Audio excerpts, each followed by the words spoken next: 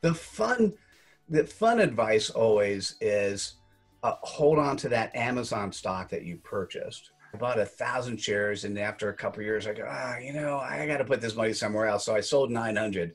That 100 shares has done so well for me. So, but and then don't buy Webvan. So I mean, so it's easy to say. It's easy to say what to.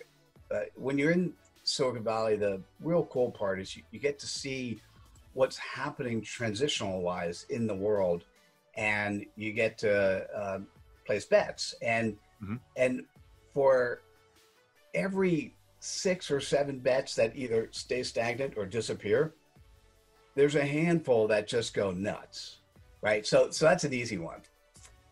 Probably the most relevant is the concept of servant leadership. I didn't learn until later on in my life.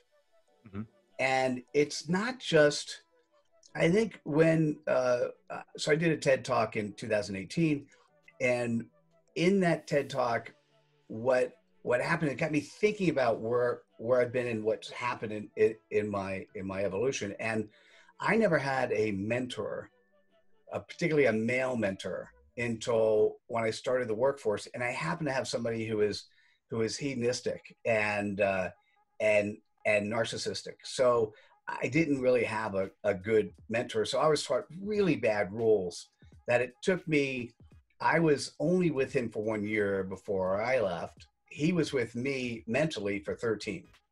So it wasn't until post starting working 13 years later, it's really 1997 when I started working for myself, that I realized, wait, I could actually be who I want to be. I could be authentically me. And I'm not going to get my next client unless I'm a servant leader to those I work with. So potentially, what's the advice to my younger self? Really get either listen to your parents when they tell you to be good to others, okay? Or start some entrepreneurial entity early and figure out what does it take to be successful, to get the referrals to come back over and over again. And the types of things that you learn there is applicable to everything you do. And that would probably be is to figure out how to aggressively find some mentor who I could really get to know, like, and trust, and who could put me on a path that would get me to where I am now much quicker.